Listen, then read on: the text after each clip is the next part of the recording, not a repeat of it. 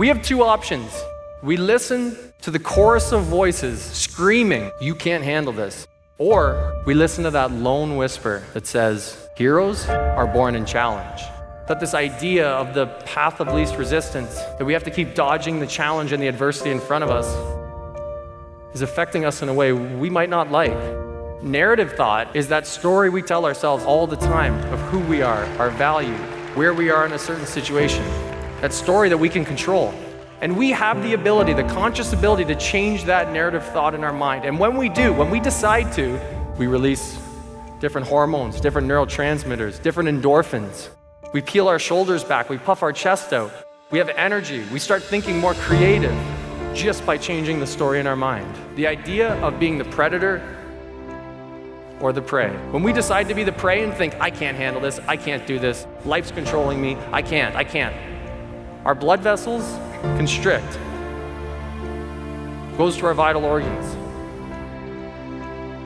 And we think emotionally, not rationally.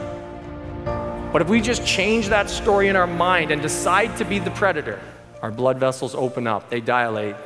And we start thinking rationally. We start to put a plan together in our head. We start to think creatively how we're gonna get through this, how we're gonna get over this. If I could have everyone stand up, if you're able, please and thank you. Everyone right now, standing, we're gonna just quickly do 20 push-ups, all right? What thoughts just went through your mind? The thoughts that went through your mind are, we just spent the whole day moving. You think we're gonna do 20 push-ups? Like, who is this guy telling me what to do, 20 push-ups? There's no room to do 20 push-ups. That's what went through our mind, right? Now, what if I said, rewind for a second, rewind. Imagine I said, we're all gonna do 20 push-ups. And those that do 20 push-ups are gonna get an iPad.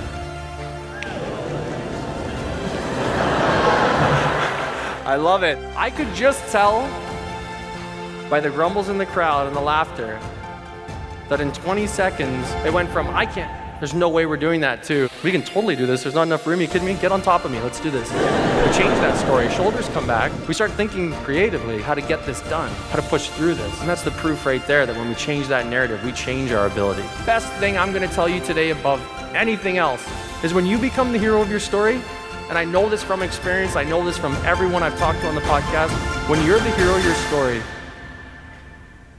you become a hero for other people. And if we all get one lap at this thing we call life, if we all get one kick at the can in this thing we call life, being a hero for other people, I think that's the only way we should live our life. Thank you.